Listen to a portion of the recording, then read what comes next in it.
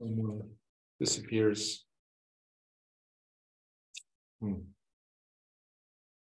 So the as you've seen in the note, the theme is I've done a practice that's specifically geared towards the process of relaxation. And of course, you know, you could unfold that kind of practice and develop that kind of practice in many different kinds of ways. This is a practice I put together with that specifically in mind. So that's the orientation tonight. If you're looking for a high-powered, stimulating practice, you're in the wrong class. Come back next week when we'll do something else, okay? But so tonight it's definitely about centering the attention. We're going to work a little bit with the area of Agnisara, and this area beneath the navel, which is quite important for the process of relaxation, because it's here where we focus our attention, and it's here where quite a lot happens yogically. If you keep your focus around here, it's a bit like you can melt any extraneous stress if you keep your attention focused on that area, which we use a lot in meditation for slightly different purposes. But it can actually help to reduce any sort of stress in the body and stress in the mind and the nervous system. Okay. So this area, sometimes I talk about it in yoga as you might have heard me use the term Havan Kun. Havan Kun is a slightly strange word. Basically, it's like it refers to the process of the ritual fire in Indian tradition. So everything goes into that fire ritualistically to transform it.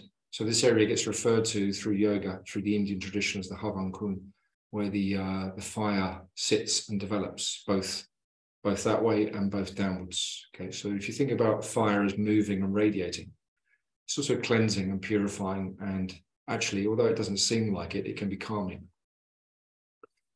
So we're going to work through a series of floor practices, and I'm just going to set you up by way of those preliminary postures in group 0.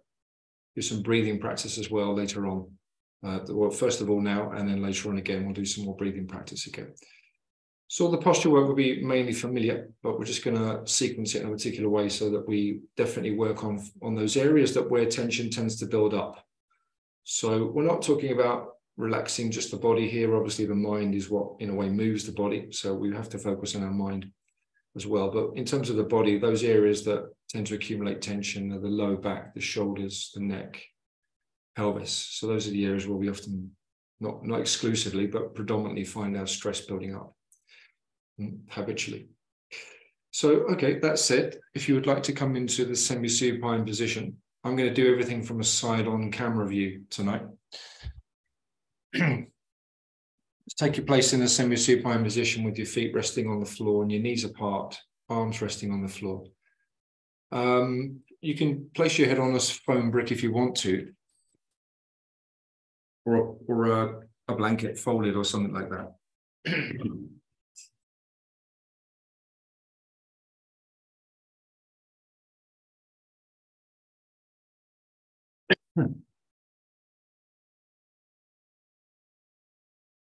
So this is like our primary position where we're going to start off from in our practice. I'd like you to take a minute or so to focus the attention, settle the attention, and rest the attention into the body and your mind as well. Just get a sense of gauging how you feel, gauging how your energy is, how your body feels.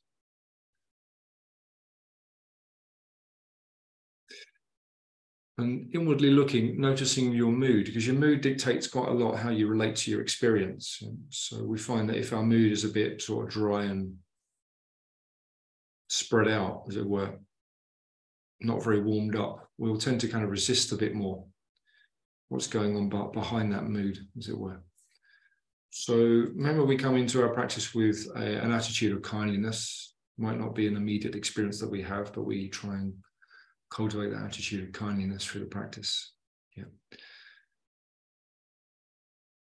And whilst we're cultivating this awareness of the body and the mind, we're not trying to focus on one particular static thing at any one point. So mindfulness is never really about fixating on a particular point. It's more about the open dimension of awareness. What's presenting itself to your experience at any one moment, whether it be bodily sensations or mental thoughts.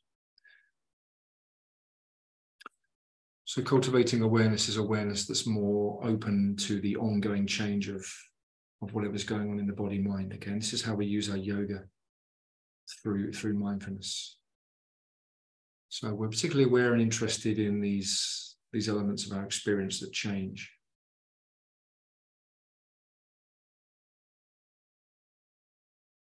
So taking the attention to the breath, see if you can let go of the area of the spine as much as possible onto the floor. So we'll keep the first few minutes of the breathing practice really, really easy. Just want you to start to think about breathing diaphragmatically. So breathing down, imagine breathing down from the base of the throat all the way down towards the base of the navel into this area that we're talking about that's referred to as the Agni center or the Havankun.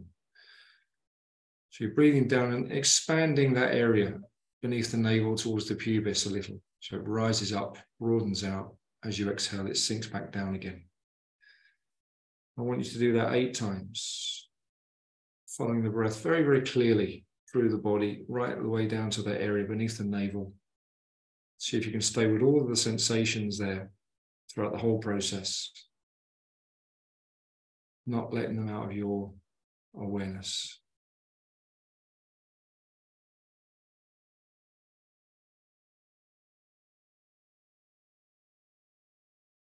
Keep a smooth, continuous presence of awareness and a smooth breath. Okay, not forcing the breath.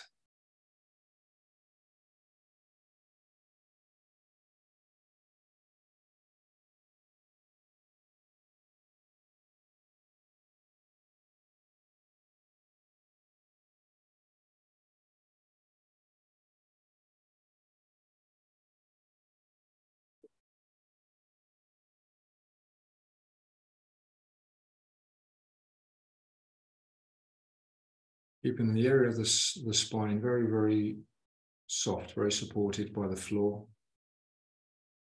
Neck, face, and the root of the tongue also very soft. So when you get somewhere near to the end of those 8 cycles, we're now going to practice 8 cycles of 2 to 1 breathing. So as we breathe out longer than the in-breath. Okay. So you might build up to the breath being 2 times, as it were, twice as long as the inhale, and you might not, but don't let yourself feel starved of breath at any point. Okay, so inhaling for 4, for example, exhaling for 8, but only if it's comfortable, and don't let the breath lag anywhere. Don't feel like you're gasping for breath at the end. So if you're not able to breathe out twice as long as the in-breath, then just do what you can comfortably. Yeah.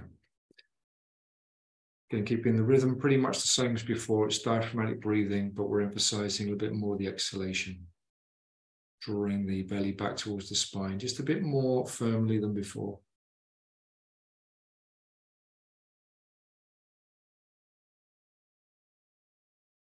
And you need to do this at least for eight cycles to start to see the effect of this breath.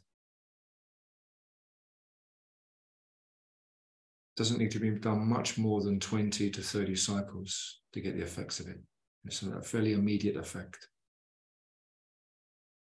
Okay, so you're inhaling, expanding the belly, exhaling, drawing the belly back in and pushing gently in towards the floor, then letting go.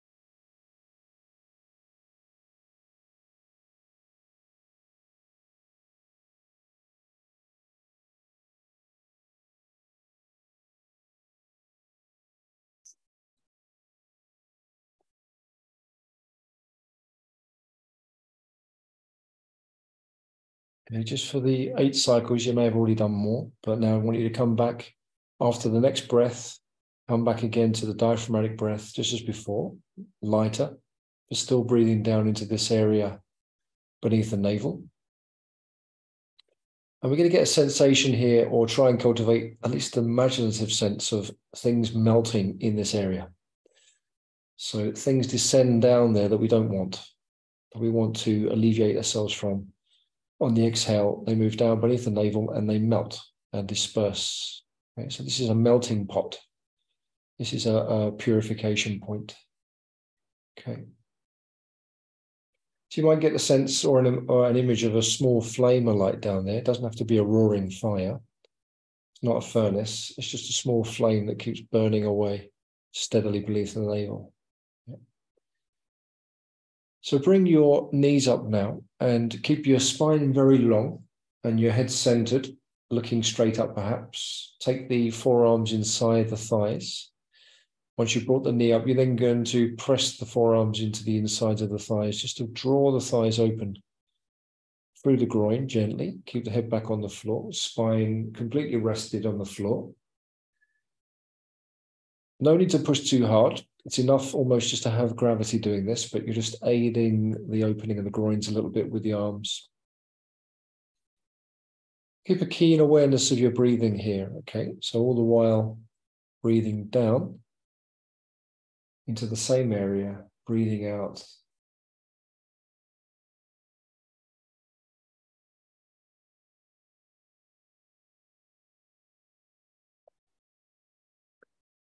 Softening the hip joints as much as you can.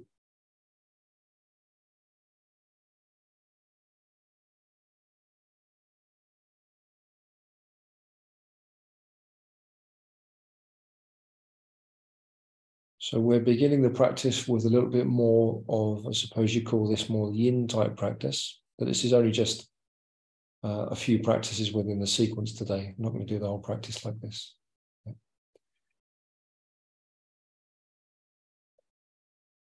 You're bringing the knees back in and bring the feet onto the floor, same distance as before. Okay, heels underneath the knees. Pressing your feet down, you're going to lift the spine and pelvis off the floor. Bring the arms onto the floor behind you. Palms of the hands facing up. Don't worry about lifting the tailbone here, just lifting the pelvis as a whole unit. And as you exhale, the spine will naturally roll down to some extent, but don't worry about keeping the pelvis lifted, especially lifted, okay? And again, so pelvis lifting. In fact, let the pelvis drop down slightly so that you find yourself curving the lumbar as you come up. You want to encourage the spine to curve. Yeah. And as you exhale, smoothly bringing the spine, pelvis down. We do this once again. Inhale. Smooth movement, lifting the pelvis. Exhale, spine rolls down from the upper part of the spine naturally towards the lumbar. One last time. Holding it up there this time when we come up. Arms above the head, palms facing upwards, gazing up to the sky. And to lift a little bit higher, first of all, just shift the shoulder blades down a little bit. So bring your shoulder blades downwards. And keep the chin drawn away from the top of the chest slightly so that the gaze is up. And you keep the curve in the back of the neck. So the cervical curve stays there. Okay, so we want to flatten the neck out. And continuing to breathe in this way that we've already set up.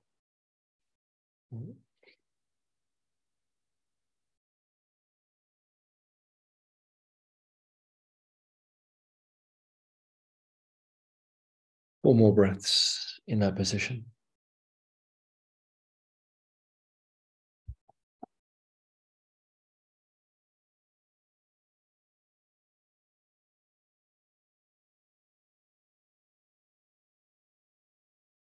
Okay, rolling down, smooth movement all the way down.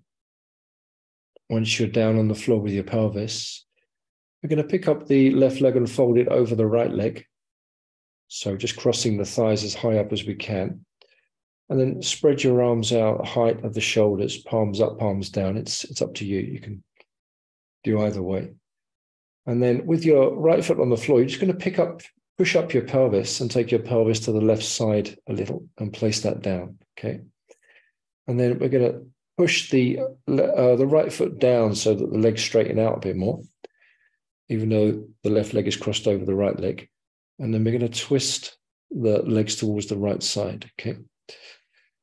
So you can then, if you want, take the right hand onto the outside of the top of the left knee, if you want to. Yeah.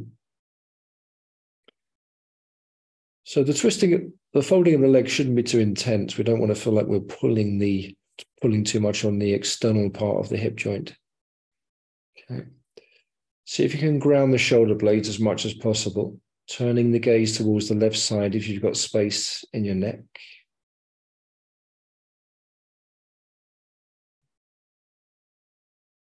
And then keep this relationship with the breathing. Okay, so we're still focusing on very much breathing down beneath the navel.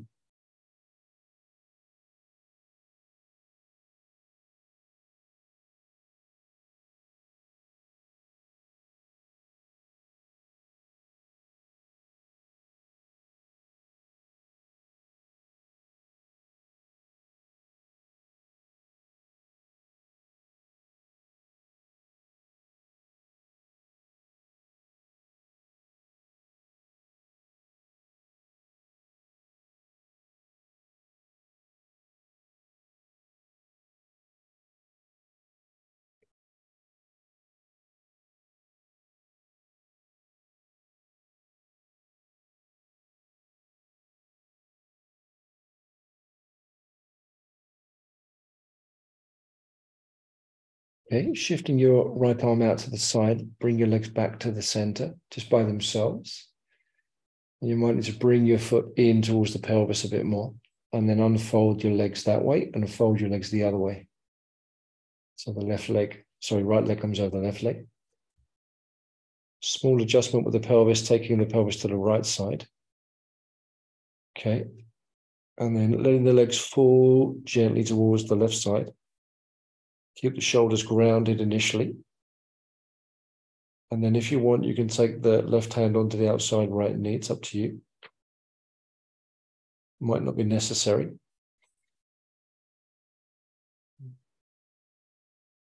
We've got the space in the neck. We can turn the head towards and the gaze towards the right side, looking straight out along the arm to the space beyond the fingertips.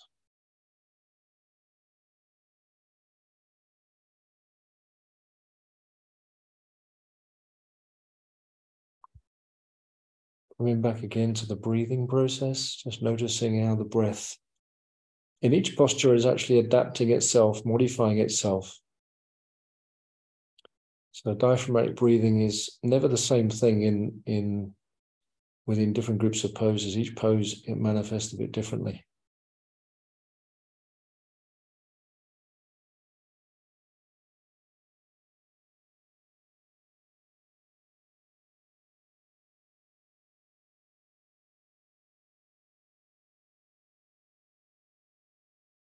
Aiming to build up a breath that's smooth and steady and even, free of stops and pauses.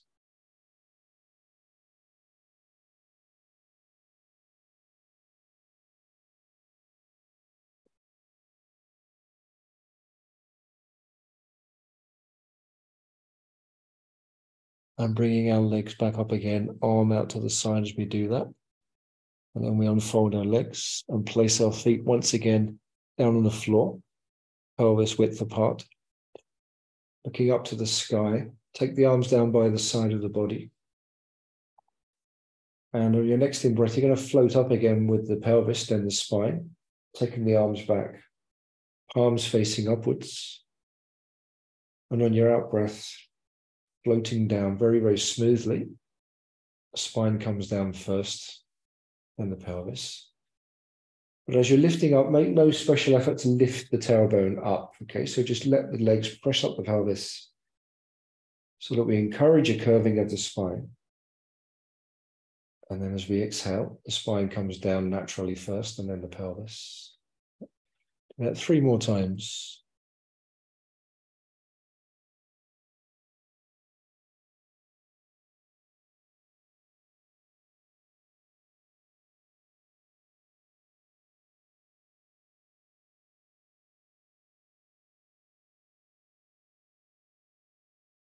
Following through with the breath as much as you can with the movement. So keep the exhale extending with the length of the movement. One last time coming up. Inhale. All the time it takes to take the arms back, we're breathing in. We're going to maintain the position. Tuck the shoulder blades down a little bit. We want to keep the shape of the neck as it is.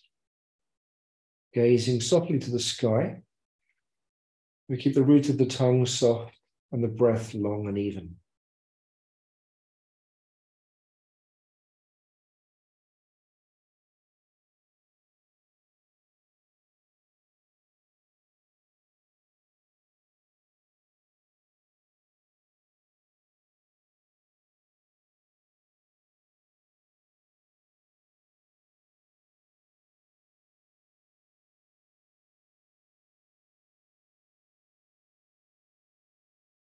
Okay, and then let yourself float back down again, spine, pelvis, coming back to a neutral position. Semi-supine.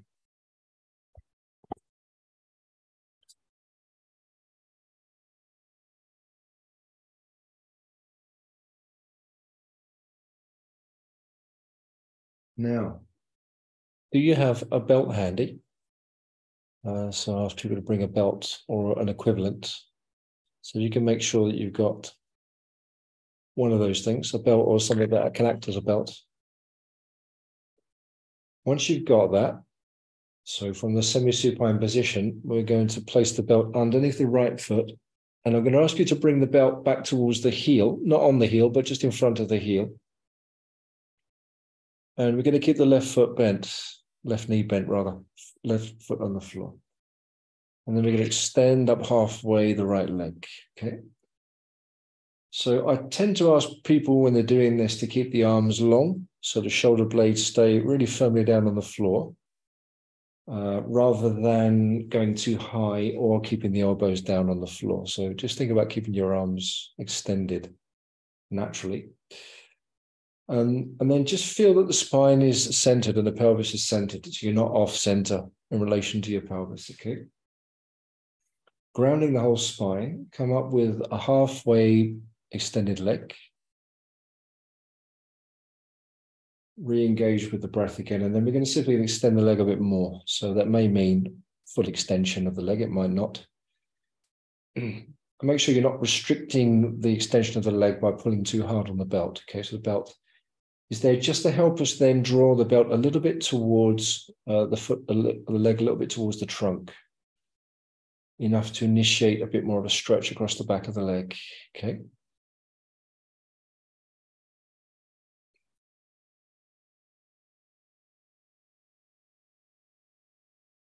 So it should be a very clear set of sensations running across the back of the leg.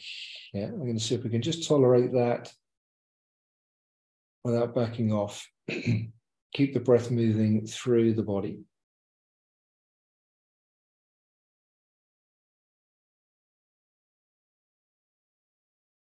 So we're not going to do a full-blown elaborate series of leg stretching. We're just doing one thing, two things actually, not three things today. So I want you to let your left knee drift out towards the left side so that the pelvis and the groin opens at the front. Doesn't need to come onto the floor. Take both bits of the belt into the right hand and then extend your left arm out at the side at the height of your shoulder. And then you're going to let your right leg drift out to the right side, keeping the leg lengthening, maybe even turning the foot towards the ground a bit, okay? So keep the spine centered on the floor as much as possible.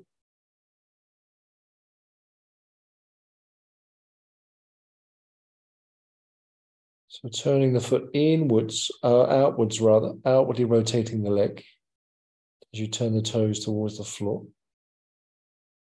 Find your stopping point, find your limit, and then just focus on extending the leg from the groin to the heel. And seeing if you can just gently stretch the leg up towards the head, as if bringing the foot towards the head a little bit. Yeah.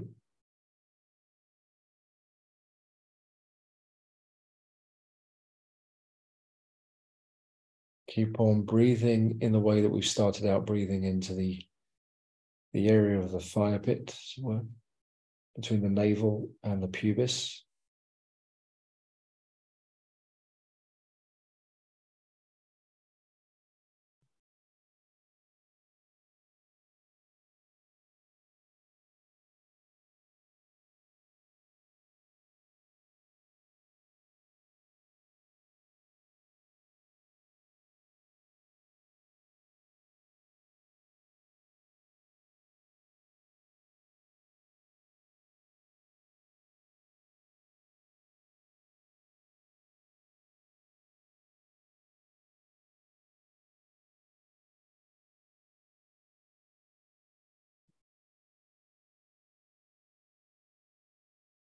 Okay, and then before we lift this straight leg up, we're going to bring our left knee back up to where it was, and then shift the right leg up, keeping it straight.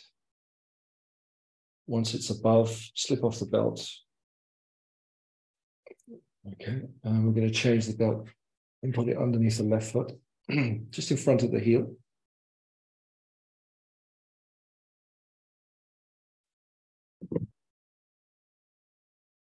Okay, and then semi-extending the leg up, keeping the arms long, shoulder blades grounded, back of the neck and the face and the root of the tongue really, really soft as they can be. And the upper back as well. And gradually moving more and more towards the vertical with the straight leg, extending the heel upwards, broadening the base of the foot. And then using your belt and your arms just to gently draw the leg a little bit more towards your trunk so that you definitely feel that sense of stretching through the whole back of the leg. Clear set of sensations of stretching.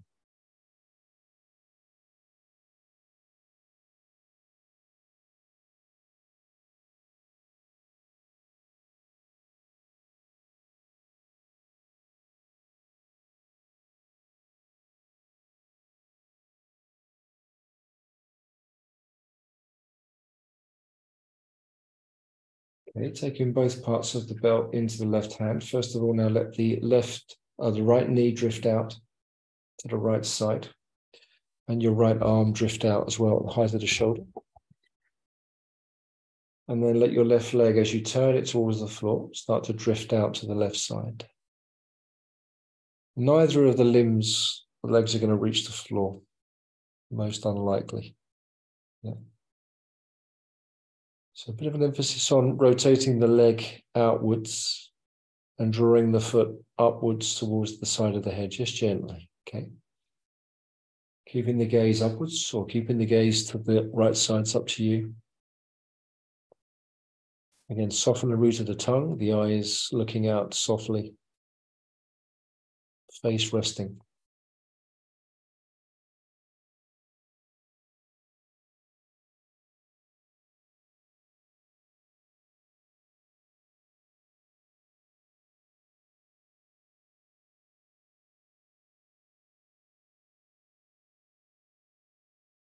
Aware of what's going on in the leg, the extended leg, because it's probably wanting to stretch a bit more. And you'll probably find that it will lower itself down gradually as the muscles begin to release the tendons and the ligaments.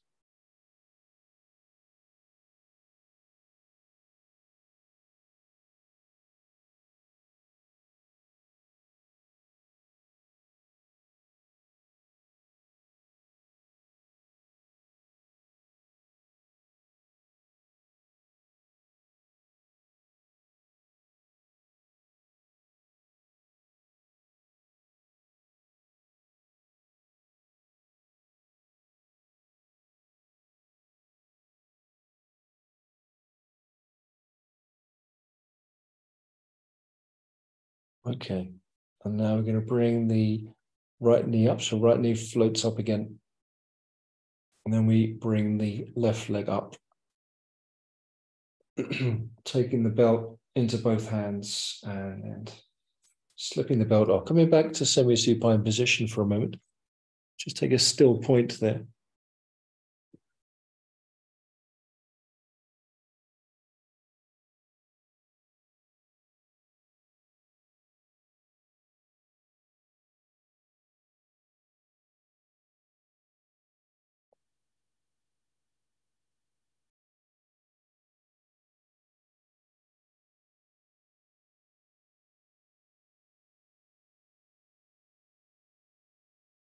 And then once again, I'm going to ask you to press down through your feet and lift your body back up into Dvipadam, coming back into a bridge.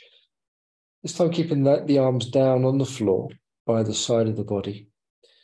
So you might need to adjust your shoulder blades down, under, tucking them under.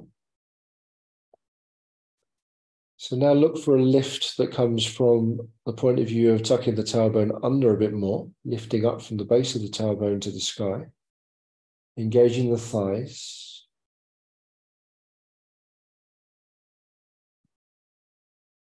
Arms rolling out slightly from the shoulders, keeping the shape of the neck. Looking to the sky, keep the root of your tongue soft and the gaze soft.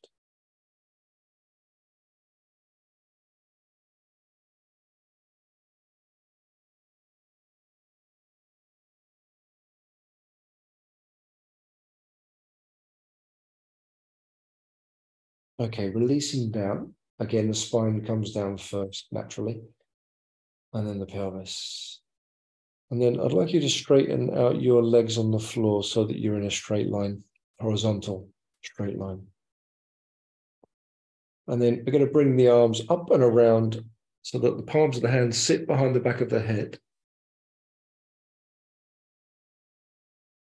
Elbows drawing back towards the floor. Then you're going to slide your body, so you know this very well. This lateral bend is very familiar to you. So you're going to slide your body towards the right side. So you create like half a banana in a lateral bend. And then walking your heels towards the right side as well. To the point at which you feel you can't really move mechanically anymore, physically anymore.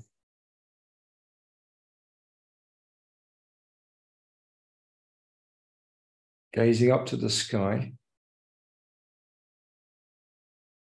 And then focusing the breath around the left side of the body, so the left side of the torso, naturally more open through the rib cage. We're going to take 6 more breaths into the side of the body there.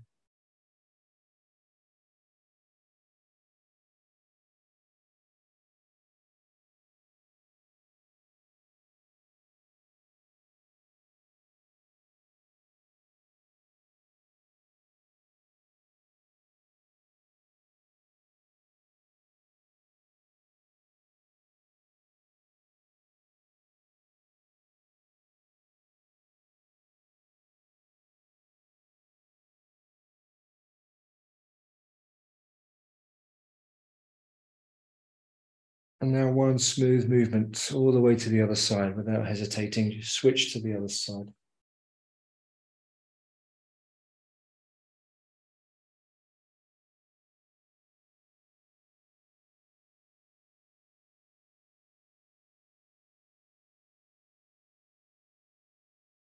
And keeping the neck and the face and the head, gaze, root of the tongue, very soft.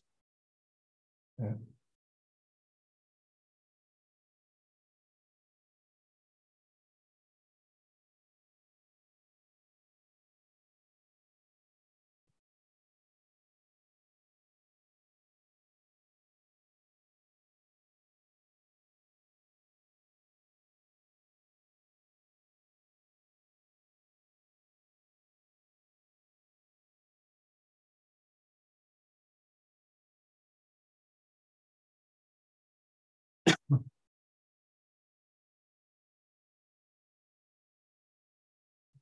Okay, sliding back into the center.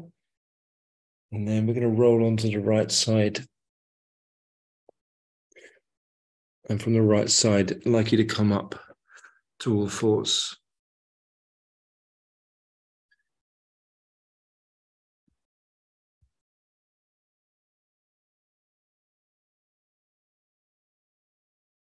So from all fours position, just spreading your feet out the same distance as your pelvis. Okay. Hands slightly wider than your shoulders. So you've got the small finger on the side of the hand, just inside the mat. So you're a little bit wider than your shoulders. And you might have the hands just slightly further forwards than usual, a bit further forward. So your arms are inclined, a bit of an angle like this. Okay. So looking forwards, we're going to bring the body forwards and then down. keeping the elbows close into the side of the body, coming all the way down and then up to Bhujangasana, pressing back through the feet, looking forwards, gently lifting the chest, head and shoulders. Okay, coming all the way down, pressing up again. As we come back via Balasana. So as we come back, we tuck the tailbone under and we try to sit back all the way towards the heels without touching the heels. Okay. And then come forwards again, keeping the feet grounded, lowering the chest forwards and down. Once you're down, it's not quite the 8-point pose, not quite. And then back into Bhujangasana again. Looking forwards, keeping the elbows tucked in. Exhale, down again. Pressing up. Tucking the tailbone really under firmly as you come back. Just back to the Balasana stretch.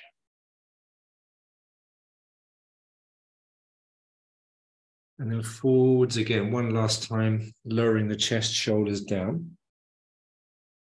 Extending into the legs, Bhujangasana. Exhaling, pressing back up again. As you come back, remember to tuck the tailbone underneath very firmly. So you're lifting the lumbar spine up, sort of filling out the kidneys. Yeah. And as you come forwards, we keep the space between the hands and the feet. Tuck our toes under and lift the pelvis. Coming to downward facing dog.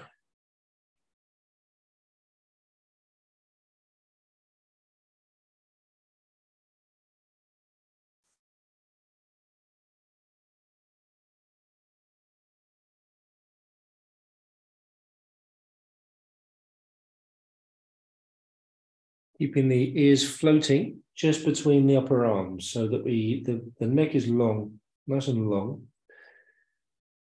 So it's as if we're trying to move the crown of the head towards the floor, forwards towards the hands, rather than pulling the head back in with the shoulders. Yeah. Keep the focus on the breath moving down, or in this case, up, because we're upside down. So you're moving the flame changes direction when you're upside down, yeah?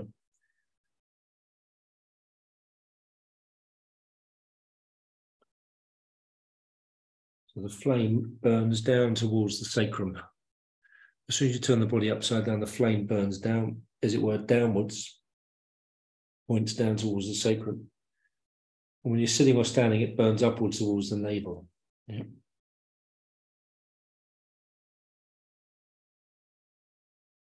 Okay. Exhaling, come down onto the knees. And then we're going to sit in Sukhasana. Okay. So from Sukhasana, which we're going to use as a base for doing some twisting work and then some shoulder work, I'd like you to use the belt. So we'll start off with the right leg in front of the left leg. And although for some folks they can probably catch hold of clothing and things, it's better to use a belt for the purposes of this particular practice, okay? So you want to take your belt doubled over underneath the knee so that it's close to the top of the thigh, the right side. So as you reach round, as we're going to do now with the left arm, I'm going to take the belt in my left hand, okay? And then my right hand is going to come over towards my left knee. And so this aids me in the twist. I'm not placing my hands on the floor here. So once you've got yourself set up in terms of the legs, you want your knees wide, feet close in towards the groin. Axial lengthening through the spine nice and long. And then take hold of your belt and turn yourself towards the left side, okay? So you can use the belt to an advantage just to help you twist a bit more deeply. We want the pelvis to be neither dropping back nor pushing forwards. Keep the spine as neutral as you can.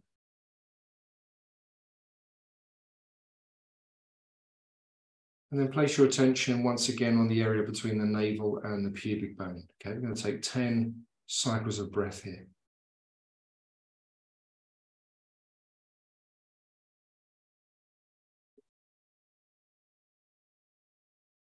Grounding the pelvis, keeping the spine gently lengthening upwards towards the crown. Keeping the pelvis neutral.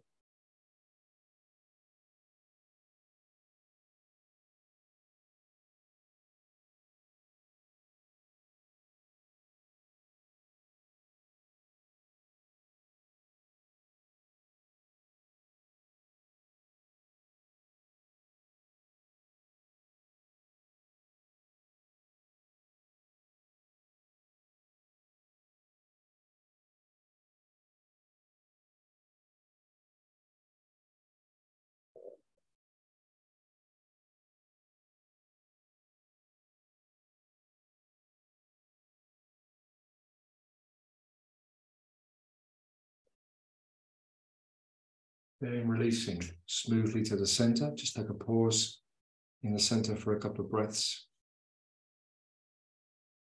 And change your belt to the opposite side. Okay. Sweeping around with the right hand, taking hold of the belt or whatever you've got. So wants to stay high up. Yep. And just re-clarifying the length in the spine. You're going to rotate from the lengthening of the spine to the right side.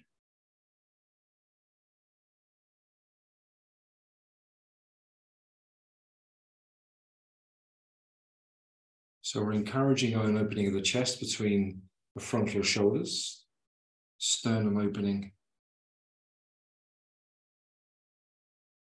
Keeping the pelvis as neutral as we can keep it. So we're not rocking the pelvis, pushing the kidneys in. Not excessively dropping back either. Yep.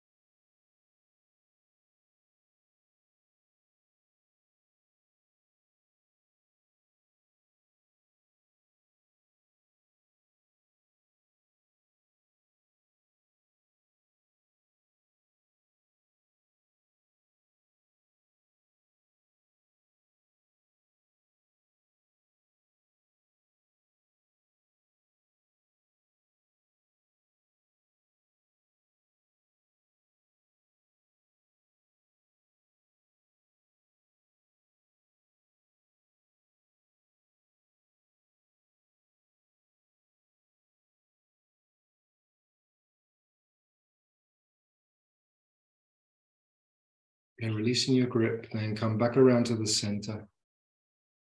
We're going to change the position of our legs so that we've got the other leg in and the opposite leg out.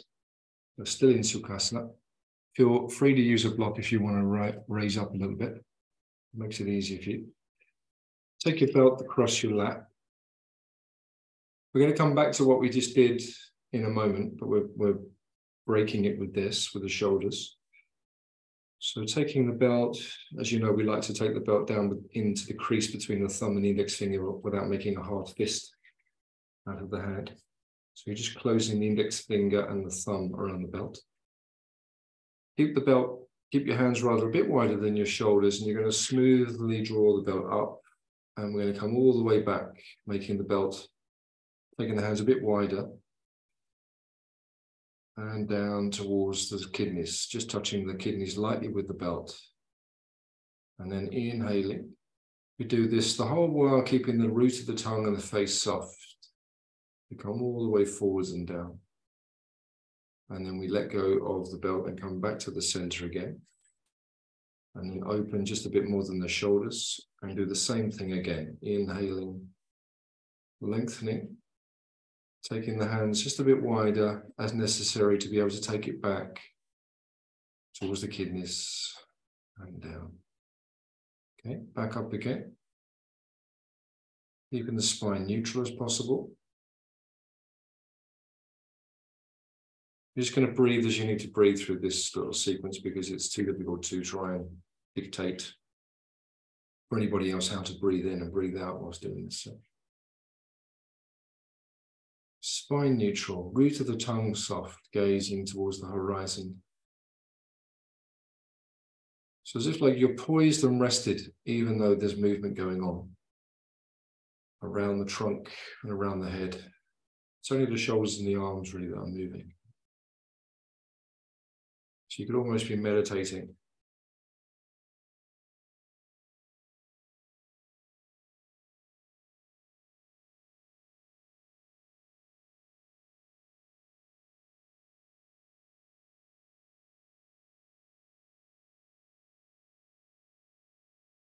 And this does a lot of good to the structure of the upper back and the shoulders and the upper chest. Yeah. We'll do this 3 more times, okay? 3 more cycles.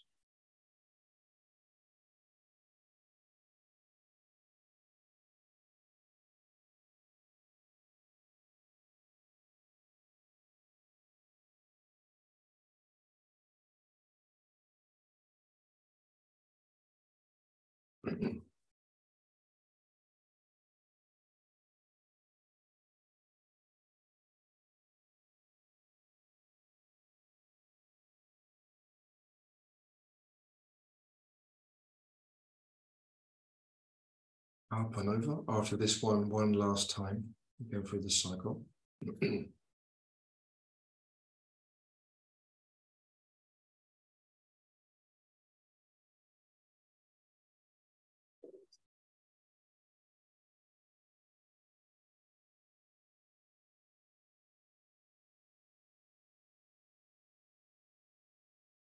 And over. And then we're going to fold our belt again. I'm going to take it around, just as before, and under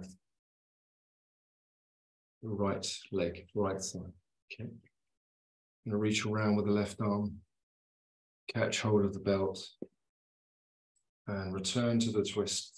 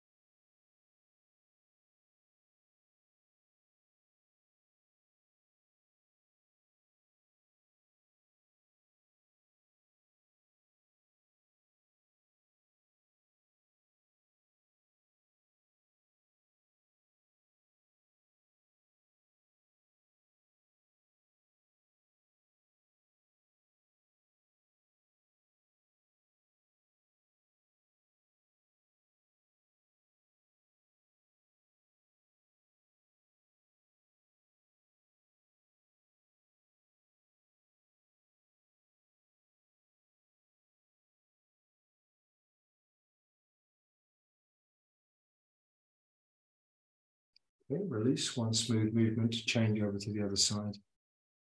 No hesitation, straight in with the belt.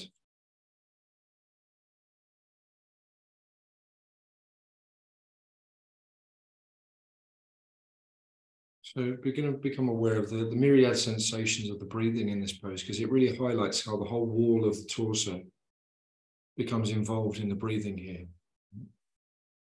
So as we activate the diaphragm, we start to feel all the intricate and complex movements that take place with the breathing, because the twisting poses highlight much more the dynamic of diaphragmatic breathing in the body more than other poses. So just draw your attention to that area. Just notice how the breath activates different parts of the body as you go through your 8 or 10 breaths here.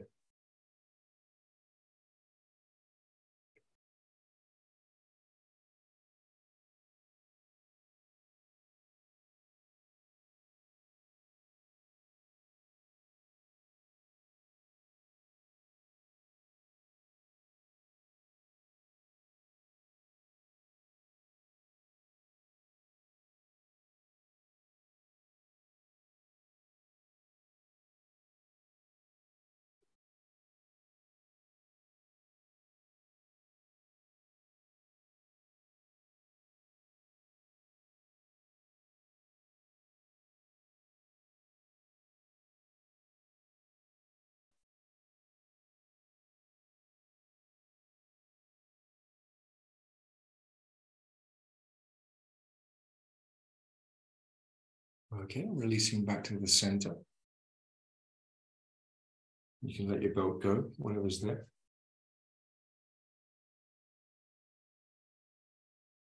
So from here, we're going to come into a lateral stretch, very simple lateral movement, sliding the right hand out, sort of in line with the hip joint, going out to the side. Pick up your left arm, sweep it up and over. Take the hand behind the back of the head if you want to. Find your limit in that, or find your sub-maximal position, as we sometimes say, like your sub-limit. So it's important to keep the pelvis grounded here and keep a sense of gentle lift out of the pelvis, even as you laterally bend. Okay, so we don't just compress everything that's on the right side of the body. There's a sense of lengthening and at the same time curving the spine. Keeping the pelvis very grounded. Keeping the face and the root of the tongue soft. You can gaze around and up under the arm if you want to. You know, whatever seems to complete the sense of the pose for you. Looking forwards, looking down, it's up to you. Be aware of your neck, be aware of how it affects your neck. Small finger side of the arm lengthening from your shoulder. The little finger is extending.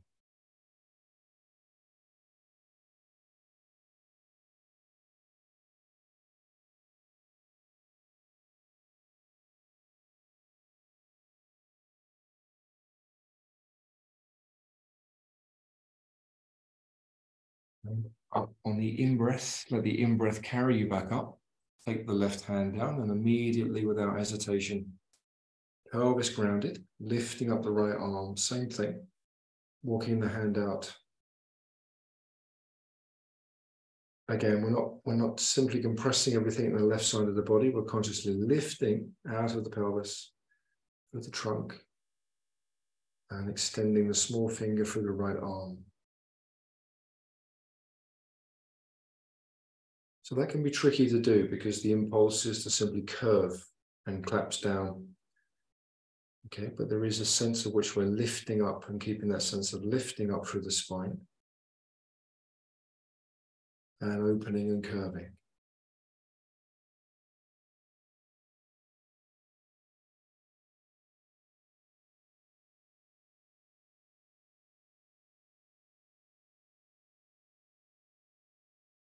How does it feel in the body? How does the mind respond to it?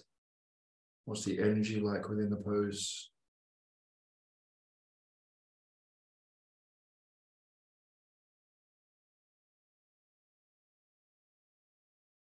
We're getting an impulse to come out, desire to stop, or we're quite happy here.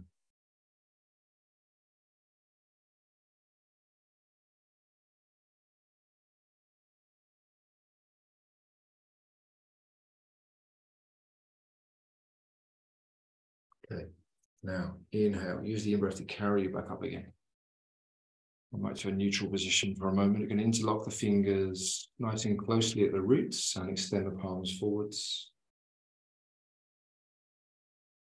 And on the next in-breath, sweeping the arms above us. This time the thumb lifting up.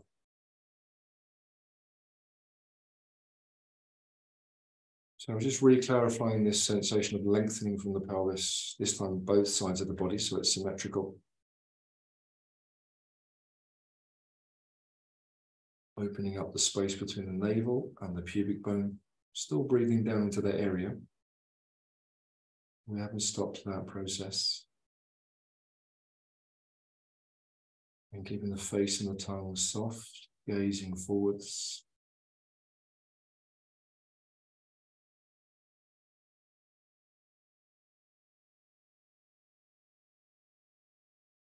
And then without losing the height in your spine, you just gathered up there, let the arms drop down onto the floor.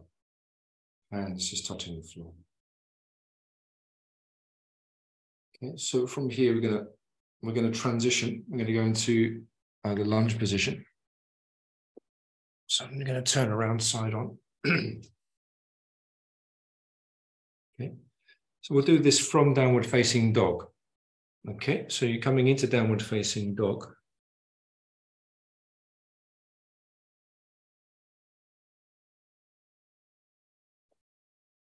And then looking forwards towards the front of the mat, we're going to lift up and step the left foot forwards. Right knee comes down on the floor. Okay. As the right knee's down on the floor, we're going to push ourselves up. We're sort of taking it easy tonight as we go in and out of the poses. We're going to raise up. So as we raise up the right arm, we're going to lower the pelvis down a bit more. You see that? So simultaneously lowering the pelvis, raising the arm. And then as I exhale, nice full exhalation, I'm going to rotate towards the left side. Right elbow coming over the left knee. So I do that on a full exhalation. I really empty out the breath. And then I join my palms together. Okay. Once the palms are joined together, so a technical and traditional way of teaching this is to bring the thumbs towards the sternum, towards the heart center. But sometimes that can feel a bit strong. So it can suddenly feel like you're overly forcing the thoracic to twist. So only use that as a general guiding instruction. Don't use that as an absolute must do this. So the aim is to just rotate the trunk, keep the spine lengthened gently. Turn the head.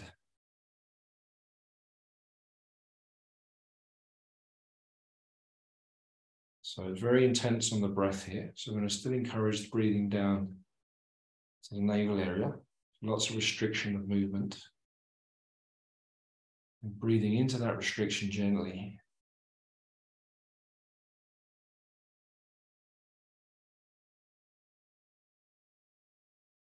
Another 5 breaths.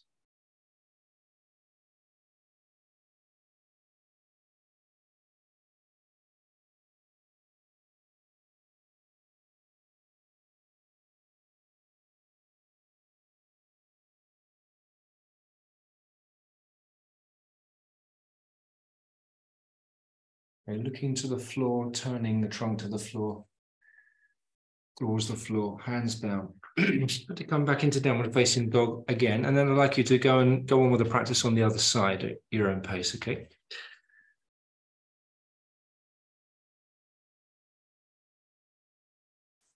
Okay, from downward facing dog, stepping your opposite foot forwards. Same setup and entry. Inhaling, lowering the pelvis, raising the arm. Exhale fully, rotate.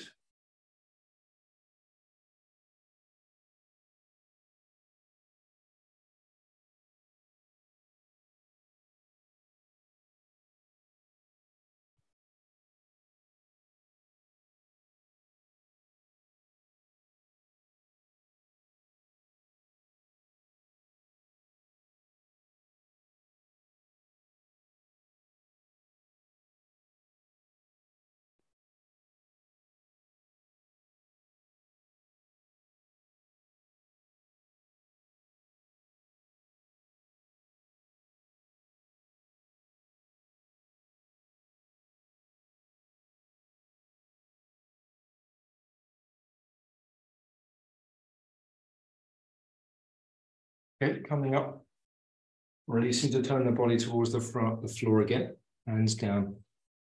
One final time, coming back into downward facing dog.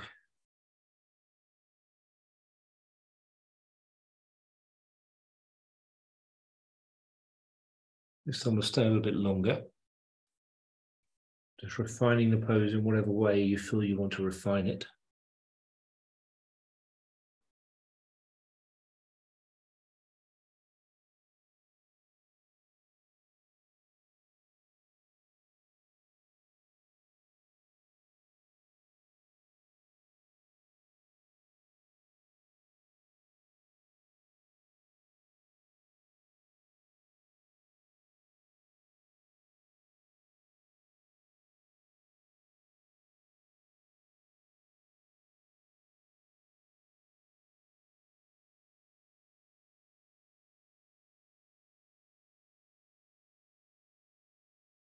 Okay, then coming down onto the knees. So we're going to practice a little bit of, just a couple of minutes of Agnisara. We're not going to do many cycles. And then we'll practice some kind of inversion. And then what I'd like to do is guide you through, rather than doing a meditation, I'd rather guide you through a Shavasana tonight, if that's okay with you. So it sort of makes sense in the context of this practice. I'll lead you through 10 minutes of Shavasana, okay? So you can do this if you want, or you can avoid it, and you can do something else for a few minutes. And there are two main positions we can practice from. One is kneeling down with the trunk lifted and the pelvis lifted. So we're tilting forwards. Or you can do it standing up. So it's the same thing in terms of the position of the body, but you're standing up. I prefer to do it standing up myself because what happens is it just allows the pelvis to move more with the in-breath and the out-breath. So the pelvis can articulate itself a bit more easily. So what you do, just to remind you, I know some of you have done this a lot in the past. Knees are bent and you're going to take the hands onto the thighs with the fingers inwards, not outwards, okay? Fingers inwards, elbows wide. And what you do is, if you remember, so it involves Mula Bandha and it involves Uddiyana Bandha, but not in a static way, not in a holding way, but rather in a moving, dynamic way.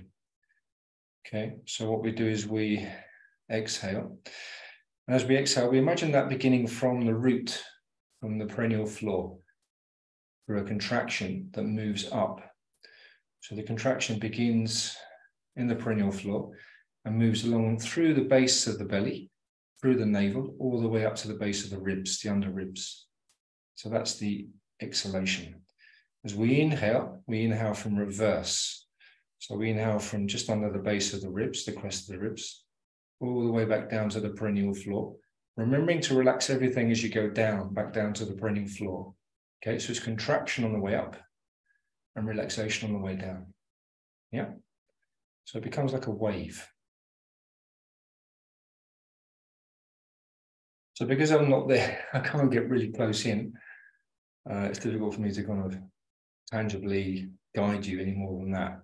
So just have a go at that. So you're contracting from the perennial floor as you exhale all the way up to the crest of the ribs underneath the sternum. Pressing in gently. As you inhale from where you just left off, all the way down again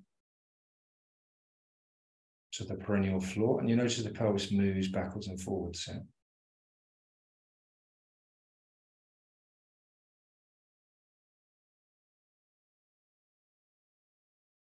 So keep this movement fluid, not pausing anywhere, not straining anywhere. You can keep it very, very soft, very subtle.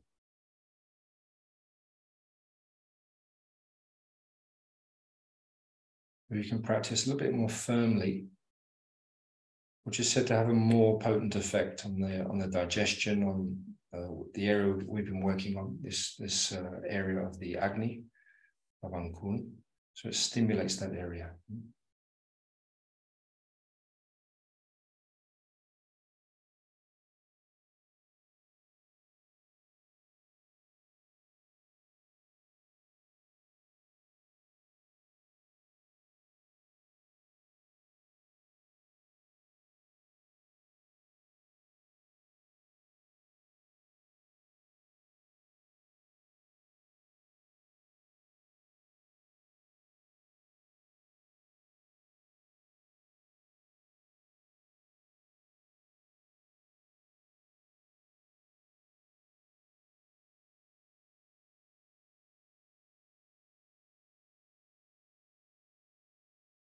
It requires quite a bit of concentration and focus, otherwise you can easily lose the sequence of what you're doing.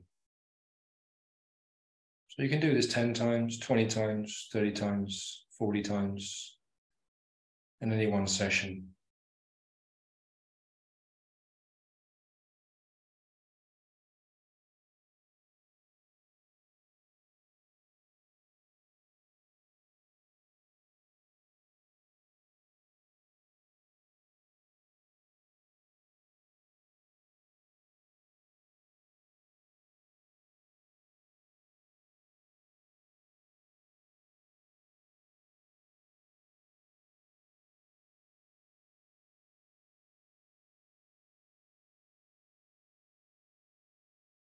I'll just do another minute of practice.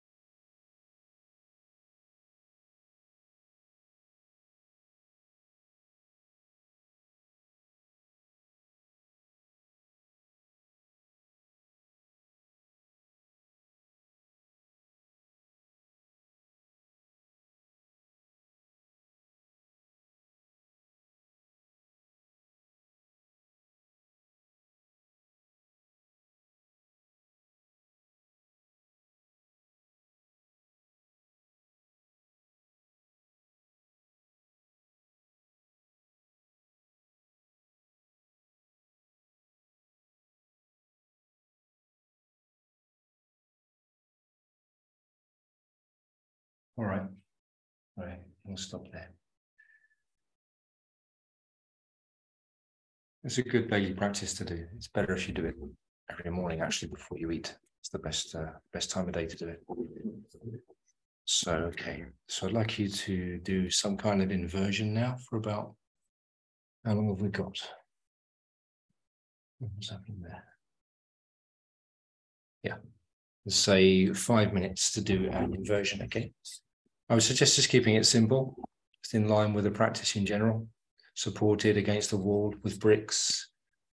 If you've got bricks.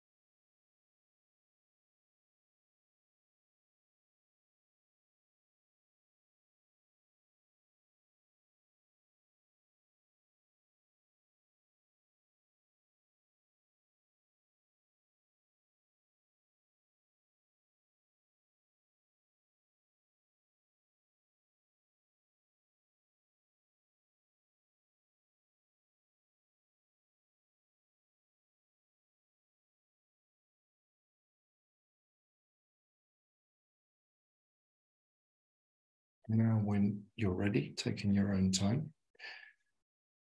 move out of that posture. Take any movement you want to make before coming back to rest in one form or another of Shavasana. So I'd like you to be horizontal.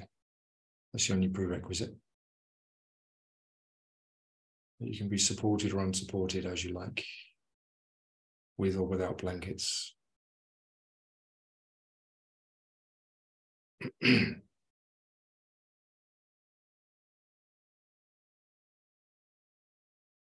So hopefully you'll have at least 10 minutes to do this practice. I'm going to guide you for 5 minutes or so, and I'm going to leave you be.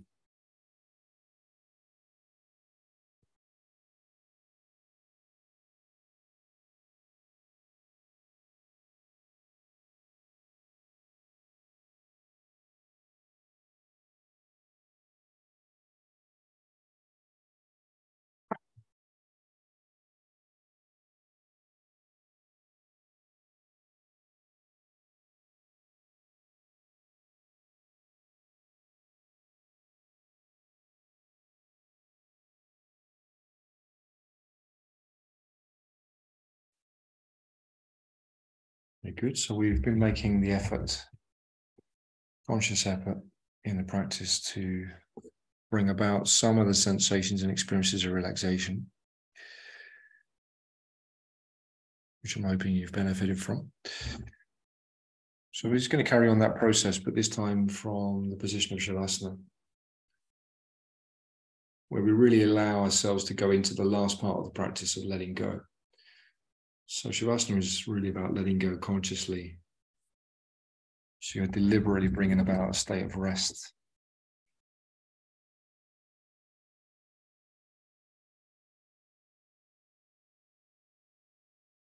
I would like you just to scan through your body a few times. I'd like you to travel up and travel down from the crown of your head through the different parts of your body. Think about traveling up and traveling down, first of all, on the surface of the body through the skin, all the sensations on the surface, and then coming up through the body at a deeper level, through the flesh or through the muscles, and then down through the bones. You might do that several times without laboring it, without being too slow. As you go through the body, paying particular attention to any parts of the body that are resisting letting go, just encouraging that area to let go, asking it to let go, just giving yourself permission to let go of those parts of the body that are perhaps a bit resistant. There will be muscles, there'll be muscle groups even that don't want to play ball. Some internal tensions. There might even be some mental tensions. So we're going to encourage each part of that tension to let go.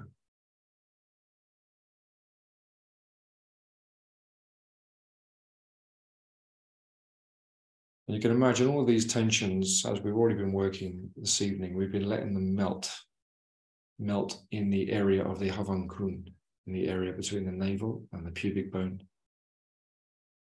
where the gentle flame has been there, still is there. And it gently burns up these tensions, these impurities.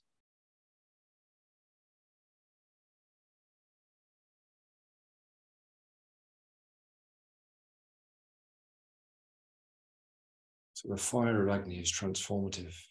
It's transformative in a local, immediate sense, and it's transformative in a long-term, more profound sense.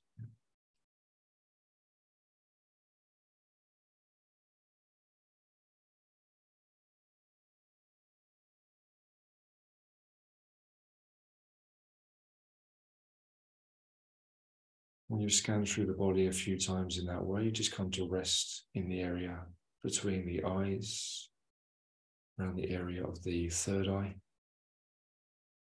and giving up the weight of the head, relaxing the neck, resting the skin on the face, resting the tongue, right down to the root of the tongue, resting the eyes right back into the roots of the eyes, to the sockets. Nothing to look at, nothing to read, You don't have to take in any perceptions of the external world. So the senses can begin to rest within. Same with the ears. The ears can rest down to the roots inside the brain.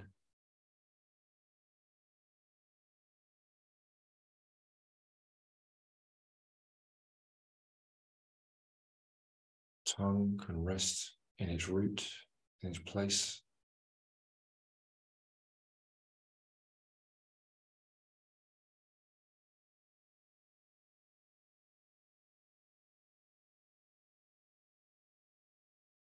The brain can rest towards the back of the head, towards the floor. There's nothing to project out. There's nothing to think about now.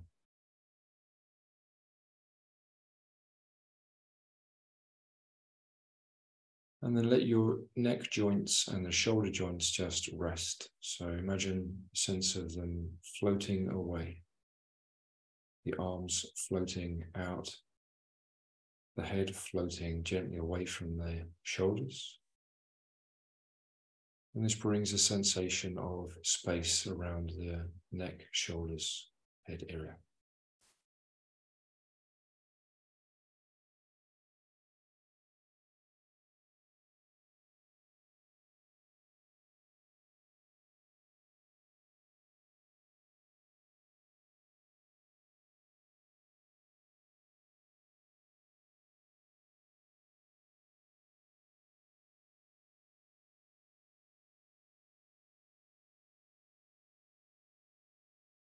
And the heart center rests down through the body as if it was sinking down to the back of the body, then through the floor into the ground.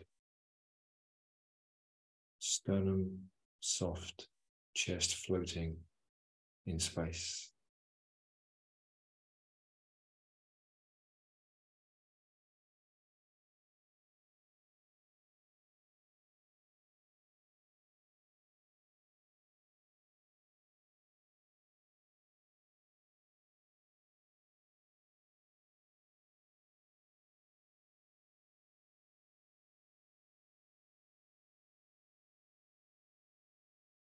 And then the area of the pubic bone, the genitals, the pelvis.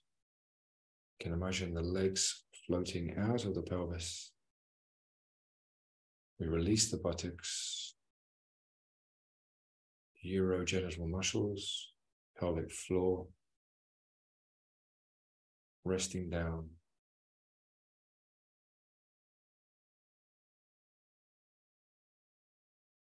And this sense of letting go extends all the way through the legs, so the knees opening and floating down to the feet, through the toes, all the way down to the soles of the feet. There is this sense of opening, letting go, softening.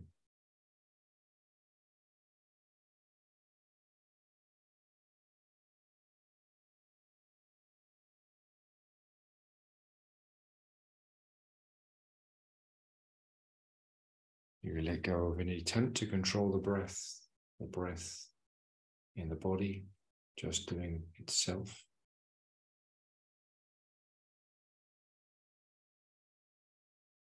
And we just rest in an awareness of the experience of being here, in the body, mind as it is. And just continue to practice like this.